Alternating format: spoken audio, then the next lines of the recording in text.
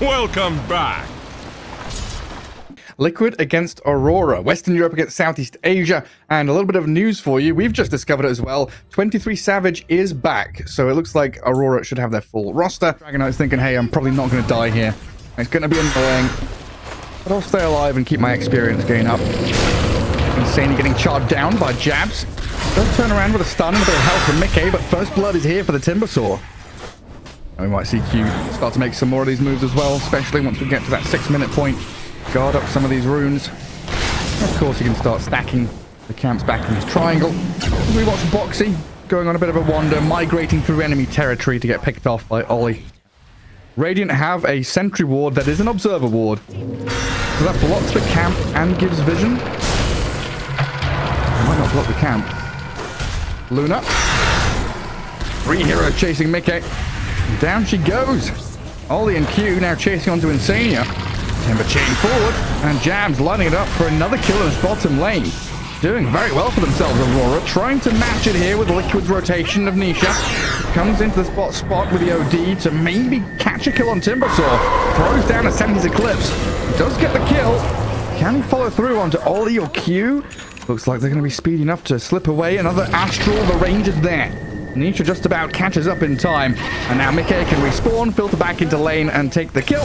Thank you very much. A killing spree for MICKE after dying. Got to feel real good about himself now. Oh, the chain cancel. Jabs. He just runs around and turns into Boxy as 23 Savages rotated in. The 9-minute Morphling move into the bottom lane, guarding the Ancients, and Lornot's here as well. Nisha's in a bit of trouble. Getting slowed down, caught up too by the adaptive strike, but Nisha's so fast. 365 movement speed on this OD gets him out of danger. My god, I'm pretty sure Puppy used to play Jungle Shadow Demon and Jungle Storm with that kind of strat. Anyway, up at top, 23 is going to waveform over the top of Team Liquid as they come charging in to that top lane. Banishment is there. 33 and Boxy looking at the Shadow Demon to stop any save plays. A simpler kill potentially with the Sanity's Eclipse dropped. Timbersaw half HP and 3-3 trying to stack up the damage on the jab. Looks good as Nisha half HP dropping lower and lower. Turned on but self-saves with the Banish now. Boxy taken out by Lornoff and 23, and Nisha's in trouble as well. Brought to his knees as Team Liquid have gone too deep. Insania and 33 don't have MICKE joining them, so they're in a 2v3. I don't think Brewmaster... Is Dire going to let that middle tower fall? Yeah. Dire's middle tower is under... Slowly but surely, whittle down the Vengeful Spirit. Much deeper onto the left-hand side of the map. It's also giving quite a bit of room to 3-3. But it is 23 that's getting run at. Oh, the damage from Nisha, just enough there.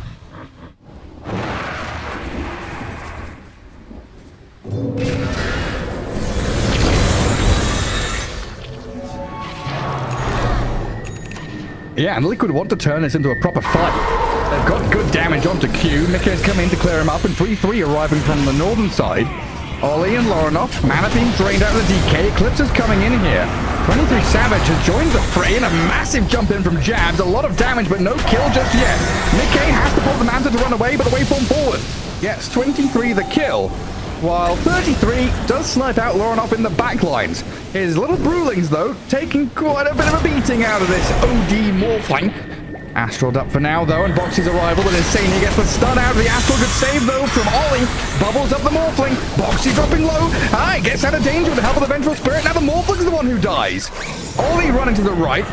The Dragon Knight still trapped and sent under by Nisha. Doesn't even need the big ulti to land on him. Just taps him down with a couple of clicks while 3-3. He's so tanky.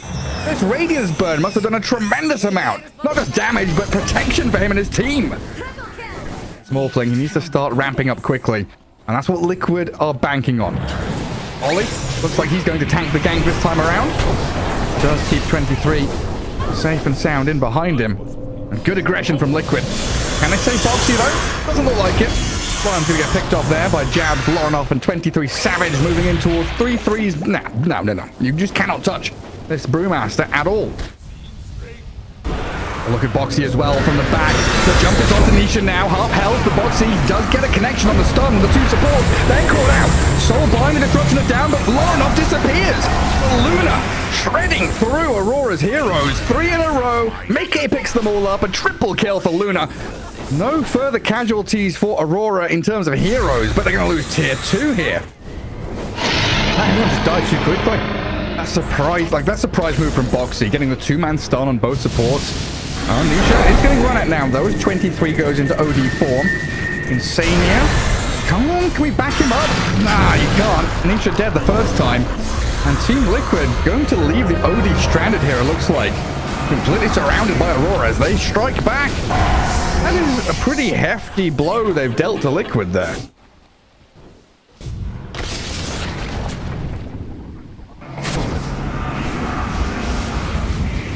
I mean, Oldie's dead here. He's not going to be able to try any illusion baits or anything. 33, going a little wild in this Dire Ancients area, chasing into Q. Yeah, 2 of them have died already. The fire and the void are gone. The earth and the storm, all that remain. Nisha does come in, and that's a lot of pain. Destroys Q, and stun there onto 23. Morphling is shifting, though, it looks like. And Jazz is back in onto Boxy. Magic immune, though, dealt with by the Dragon Knight's damage out of there. Right clicks, who has to BKB and run, though. Grim and Shadow Demon traded out for the Lion. The Cause have spent a few spells. Dragon Form, BKB expended. And Liquid going to be happy with the trade they've made.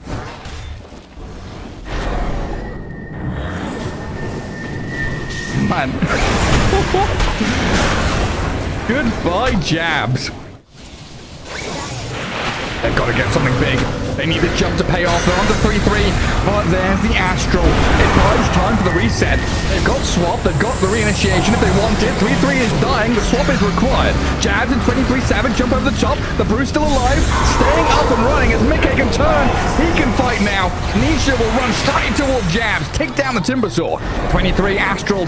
What's he got left? Waveform is ready with a Manta Style 2. Needs to pop them all to try and run away from this, but he's turning to fight. He pushes Nisha back. 23 Savage runs in to die. Gone for a minute, and this is probably multiple lanes of barracks for Liquid now.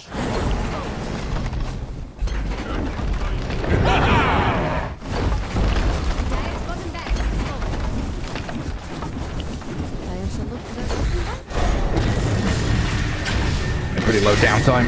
Oh, Timber. He's alright for now. Laurenov jumps in. That's aggressive from the DK. 23 throws a spell at MICKE. Just a little boosting beam as the Soulbind comes into play. Self-Astral from the OD. 33 into the backline, aiming for Q. 23 Savage is the focus, though, from MICKE and Nisha. They're getting stunned up. Jab's very low, about to die. The swap is there, and the kill from Nisha comes. Aurora have to buy back on their Timbersaw. Because 33 was 1v4, just sending them all back. A Finger of Death to finish off Q. Laurenov's still playing that front line. The BKB Dragon Knight trying to kill MICKE, but he's still got 80 on his Luna. MICKE can walk up high ground here, force Aurora back into their fountain, kill off another barracks, look for the kill on the Shadow Demon, so Ollie's gone, buy it back again. Aurora descending. Hero after hero. Into the destruction the Liquid are bringing. I just don't think you can punch back on this. The glaives are bouncing, tier 4s are falling. Now the move on to Jab, Timbersaw just gone. Oh, disruption. Hey, disappeared for a second, he'll come back and blink away, buys a bit of time to get in the fountain, so he survived. But what then? 23 Savage is dead. He walked into the middle of MICKE's bouncing glaives. He's gone. Throne is down, and Jabs, in the end, will call GG. A Team Liquid victory in game 1. I just had a memory unlocked, but I can't remember who the players were. Is Boxy gonna... Yeah. Think about it with Insania moving forward. Bounty rune for Insania, but he might die for it. Aurora trying to chase him. Crystal Maiden, how fast are you with the Frostbite? Gets on the tower and actually survives. 10 HP. Is Ollie going to be the one to die? Boxy chases him back up the high ground. Grabs the first blood. Now, Boxy's not allowed to survive this. Will get taken down by Jabs in the end. Nice blast off. Boxy in towards Ollie. Does get stomped up here, though, as Laurenov makes his move up towards the top rune spot. Boxy getting caught in the chakram, but gets the distance away. They get the kill on Ollie. Now Laurenov has to TP away. Absolutely should with that sticky bomb to help out. Meld damage takes him to half. Frostbite's there to allow Nisha. Oh, Insania gets the last hit. Not ideal, but a kill nonetheless. And then Boxy denies to neutrals.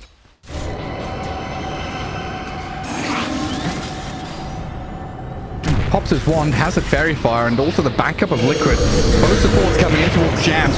Blast off misses though. Frostbite onto Jabs, but Nisha realizes you can't turn and fight this. MICKE has picked up Lorinov. On the opposing side of the fight though.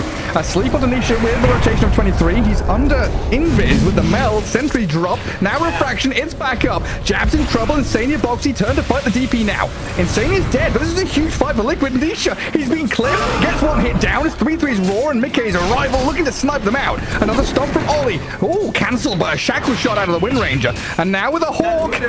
Gets rooted and 23 didn't realize they've got tons of stuns here for Liquid. Getting blasted by MICKE and Liquid with a real decisive team play.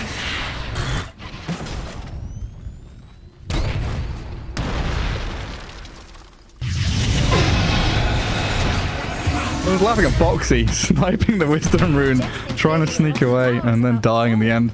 Radiants are scanning for enemies. Yeah, you're going to need Butterfly, you're going to need MKB probably. Jabs with his exorcism didn't get the tower kill, but MICKE gets annihilated. Nisha's stuck in here as well. The Earth Splitter with the ghosts flying over the top. Lorinov now standing on the dead corpse of the TA. Chakram's there, and Nisha about to drop. Aurora bring the fight bottom. Liquid filtering in one by one and dying. With Medusa in the front, Timber, DP having that push strength through the exo and tankiness of Timber. And Liquid kind of filtering in, one by one, not being set up, trying to react. Now Liquid are playing aggressively though. Good foot forward. Boxy gets blasted out of here. 23 reacting nicely. Aurora again rebuffing Liquid in their aggression, sending the supports to hell. 33 and MICKE maybe thinking about turning here, but re-entering this fight is so challenging. Jabs and 23 offering a really nice tanky front line, and the dragon will get sniped out in the end.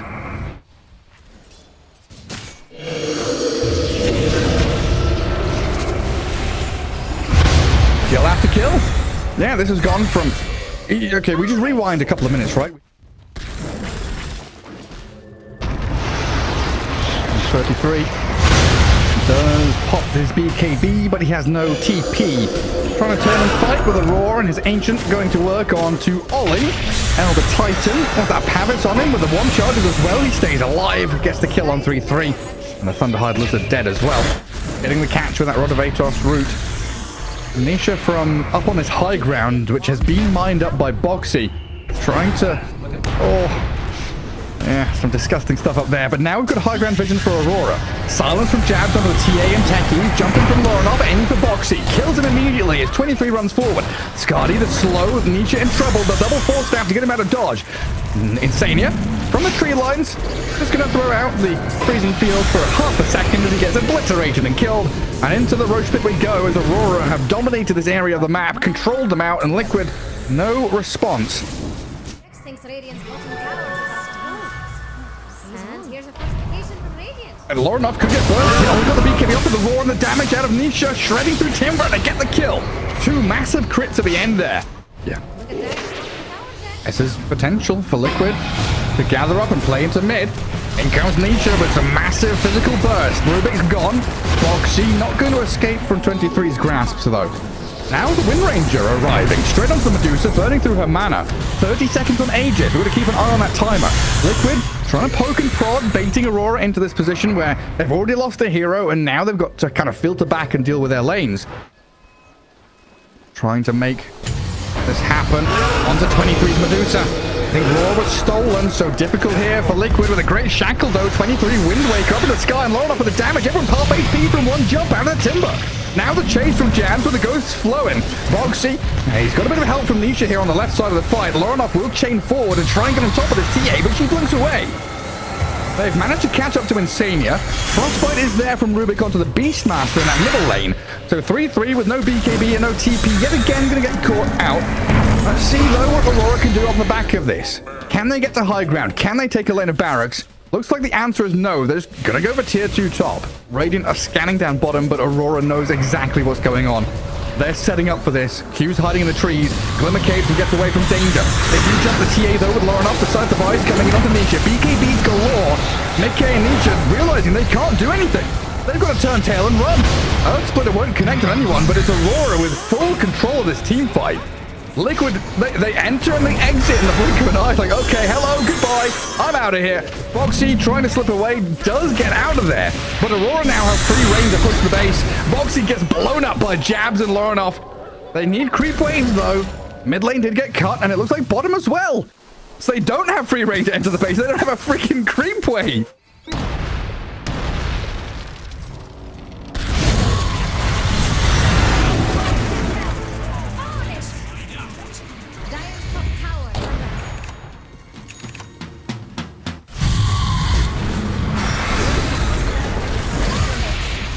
Yeah. It was like, it felt inevitable. Foxy getting destroyed, Nisha under his own Ancient getting shredded by 23, no buybacks on either of them. And Beastmaster does return to the battlefield, but now it's a 3v5 plus Aegis Cheese, so a 3v7? That's not a fair fight, and now you've lost your Crystal Maiden. Liquid running out of options quick. 40 or so minutes in, Mega Creeps are about to come. The TA, she even close, miles away from it. Lorinoff just keep jumping into their faces as well. No buyback, no TA for a minute. Insane here. This it's not even long-range poke, it's long-range kill threat. MICKE's run into the fight and has the BKB to run away. And GG called. Like the long-range Chakram and Earth Splitter on top of the Spirit is disgusting. Oh. I think they missed the opportunity